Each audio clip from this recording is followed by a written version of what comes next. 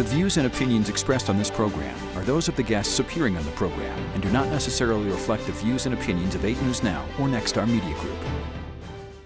Welcome to Face Off, where we take on the issues of the day from the left and the right. This is our special year-end Face Off, and so of course we have with us Alan Stock of KXNT and Annette Magnus of Battle-Born Progress. So let's start with looking ahead and determine what is going to be the #1 issue at the 2019 legislature.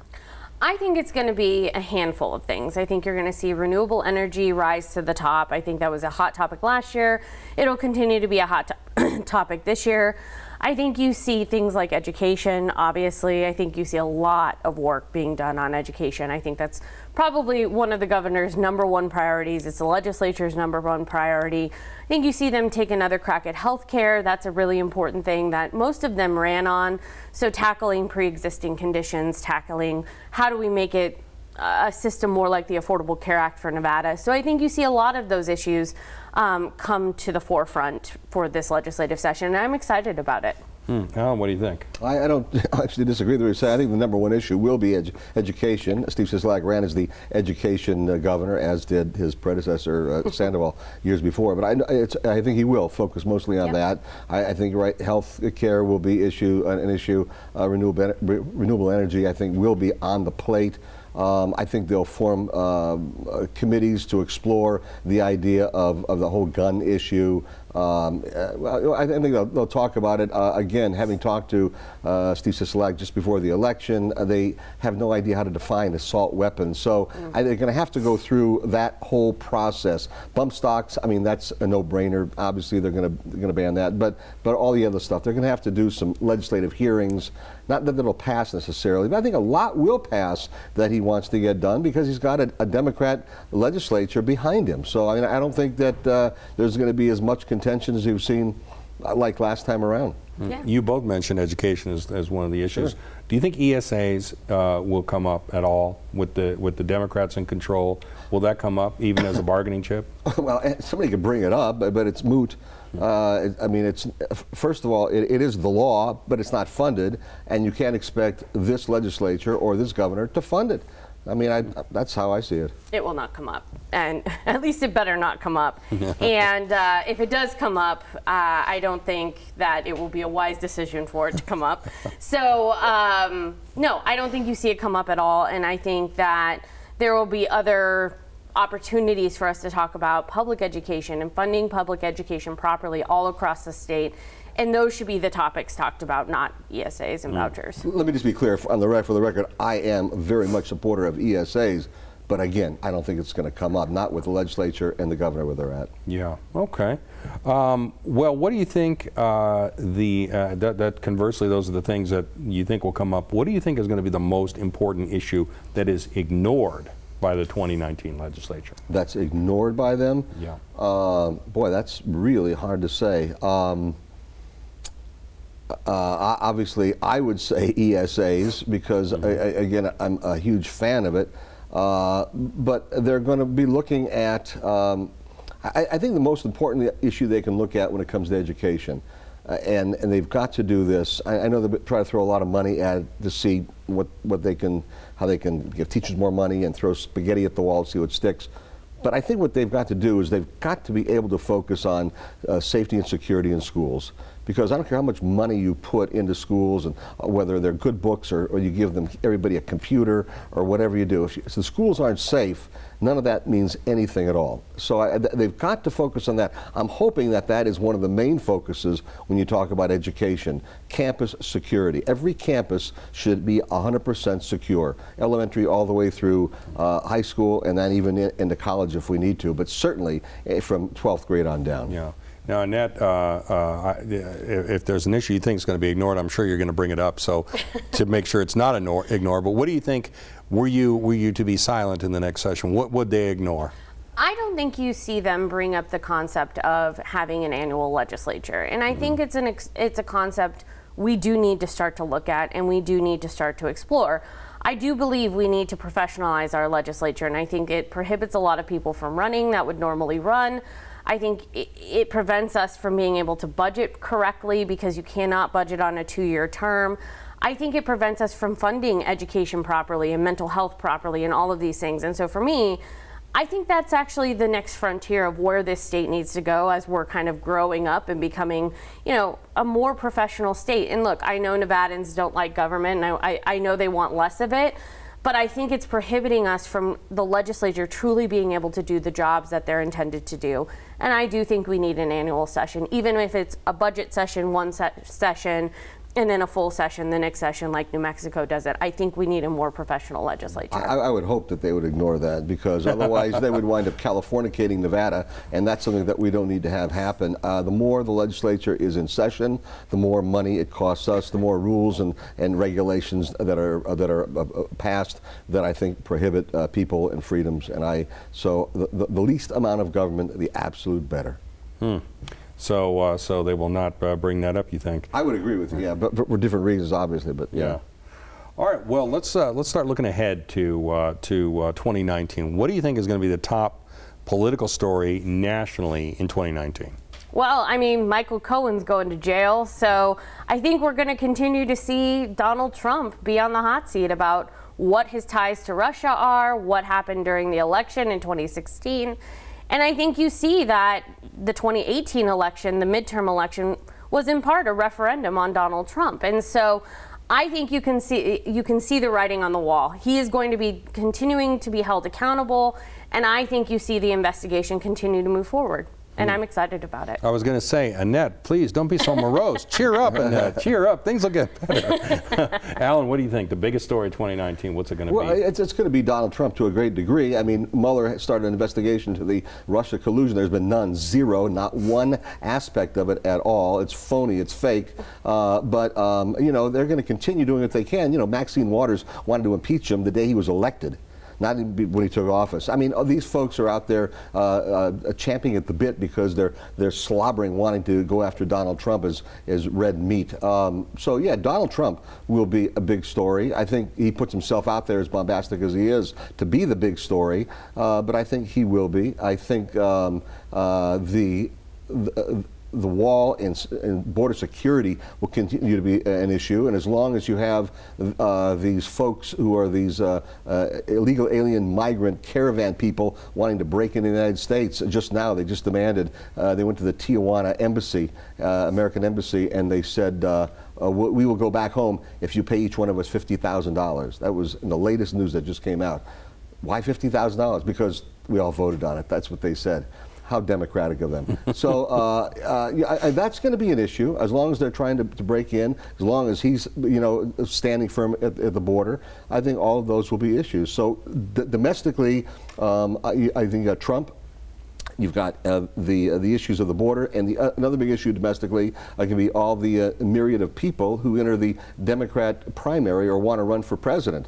You're going to have a ton of them. Now, you know, you've got basically Hillary and Bernie and Biden are the main three. I mean, let's be honest. Of all the people, those are the main three to look at. And of all, I think Biden is probably the least polarizing. But you're going to have the Avenattis and all the rest of them jump in to try to, you know, get a piece of the pie. Castro just said he wanted to form an exploration committee out of Texas. So you're going to have people like that who want to run. That will be a big issue here.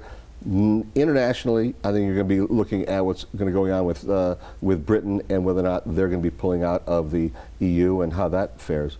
Let's take a. Well, first, let me ask about the wall. Do you think the wall is going to be a big issue? The wall will never. Well, it's an issue in Donald Trump's mind, but it's not a real issue because Alan's right. Donald Trump will continue to promote his racist policies. That's a thing that's going to continue to happen. But he doesn't have a House of Representatives that's going to go along with it now. And I think that's a really important thing, and that's what Nancy Pelosi talked about this week. She's not just going to sit back and give Donald Trump whatever he wants. And so I think that's something to be celebrated, and I think that's something that we will expect Nancy Pelosi and the entire Democratic caucus, both in the Senate and the House, to push back against, because we should not have a border wall. That's ridiculous. It's not going to work. And number two, these policies that Donald Trump brings up are to rally his base and to energize his base. And it's just red meat for them. And so we need to call it for what it is. It's racism. and I'm not going to deal with it, and I hope nobody else does either. Well, it's not racism because we're trying to keep our borders secure, which we have a right to do against everybody. Well, they're secure. We arrested I think last week it was 3,300 people trying to break in. 3,300. Number one. Number two, it was interesting when the president sat down with Nancy and Chuck.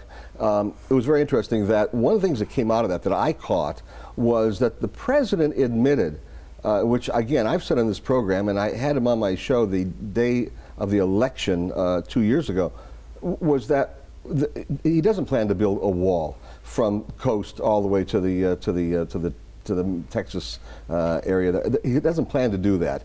He uses that, you're right, as red meat for his base, but he wants border security. He kept reinforcing that with Nancy and Chuck sitting there. He wants border security, and part of that will be a wall. Well, they've already have walls in some areas, and if you're going to reinforce it by having some areas have walls, but you've got other means, Border Patrol agents, you've got drones, and you've got a lot of other electronic opportunities to be able to monitor the any illegal immigration at all. So, but when he said that, Alan, do you think he was talking to his base to say, I'm going to stand up against these two evil Democrats who are here in the Oval Office, I'm going to stand up to them, tell them right to their face, I want the wall, I want border security?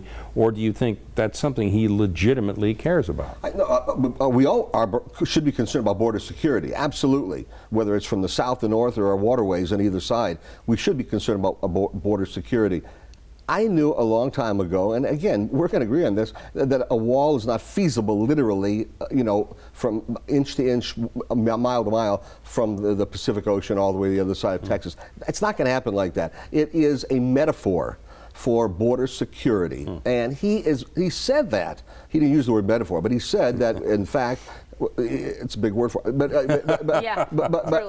he did say, that it's border security, and part of that will be, wall and other means, as I already laid out. So it's going to be an issue, though. All right. Well, we will keep an eye on whether or not there's a wall or various other means in 2019. Let's look back now at 2018 and talk about what the biggest story was in 2018. What do you think the biggest story? Well, it started out, I mean, if you're going to want to go chronologically, you had the shooting at Parkland High School in February, and then a month later you had a lot of kids around the nation walk out for 17 minutes in order to protest gun violence, and none of them had any idea what they were talking about when it came to gun violence, because when the commission on the shooting met after all this occurred, they came out with all these recommendations that we've talked about on the show, that I've recommended many, many times. Not one had anything to do with guns. It had to do with something else I brought up earlier, and that is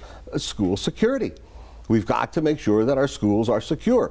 Anything else doesn't matter. And they came up with these recommendations. So that was the first big story. You did have, I mean, that was one issue. I'll let you go with your big issue of the year. We got other ones, the midterm election and some others. I was going to say, I think the midterm election. I think Parkland and other things played into the midterm elections. And I think the narrative that was painted throughout the year of accountability on Donald Trump, making sure that there's a check and balance there, with the House of Representatives now. I think that's very important. And I think what Nevada did was very important, at least for our side. And so for me, looking at progressive issues for 2019, we are set up in a much better way to make sure that those progressive issues move forward. And whether it's dealing with gun violence prevention, or talking about education in a serious way, or looking at ways to improve our economy and jobs, I think those are going to be key issues that we look at and work on in 2019. And I think in Nevada, at least, we set ourselves up to really deal with those issues in a progressive way. And I'm very proud of that. Yeah, as far as Nevada goes, you're right. I think that, the big story here obviously was the midterm election and the state going from red to purple to blue. And not that it couldn't go back to purple or red, but right now, I mean, I don't care what people say on either side of the aisle. It's a blue state right now. And people can say, yeah, but I just saw some Democrats recently who were saying the last few days, no, we're really purple. All right, maybe you may think that, but, I mean, I'm being honest. I think we went blue, all the offices except for Barbara Sagafsky and Mark Amodei are, they're all Democrat. So, I mean, it's blue. That's how it is. As I've said before, it's an opportunity for Republicans to look to see what we can do to be able to come back in 2 years. and that means focusing on the real issues people are concerned about, not some of the others. I think the reason you see some Democrats and progressives and whoever saying it's purple is because it still truly is purple. If we let our foot off the gas, if there's any kind of regression in our organizing or that there's a loss of momentum, it could swing back to red. That's a very real thing. And so both parties have to be serious about organizing in the state of Nevada, because even though in 2020 we won't have a true top of the ticket, right? We don't have Senate, we'll have some congressional races, but the top of the ticket will be the legislature at that point. And so, and obviously the president. And so we need to make sure we're doing what it takes to organize here and continue to keep Nevada relevant for both parties, because that is a huge risk down the road for both parties, is that Nevada goes back into being irrelevant. And let me say one thing, because I think there's an opportunity here. What you said is important, because I do agree, and I respect what you said in that you all have to keep your foot on the pedal and your eyes focused ahead. And that's what you guys do. That's what Democrats have been doing. And again, I have nothing but respect for you for that. And this is something that Republicans have got to learn. And we have not done that. And I think that Republicans and conservatives are a little too loosey-goosey after an election, and they're thinking about, well, we'll do it down the road. They're not doing it down the road. They're trying to keep their focus on it right now, and the gas and the pedal, as you said, and everything else. That's what Republicans have to do as well. So I respect that, and I'm hoping that Republicans, everybody's listening as a Republican, thinks this is what we've got to do starting right now. We can't wait till after even New Year's Eve. We've got to start right now. Well, we will see what happens with that, and with all these other issues that we've discussed. We're off for the next couple of weeks, so we will see you. And Alan and Annette need a little time to rest and recuperate. So we will all be back in the new year. But thanks for watching Face Off as always, and thanks to Alan Stock, KXNT, and Annette Magnus from Battle Born Progress for being here. Happy New Year. We'll see you then.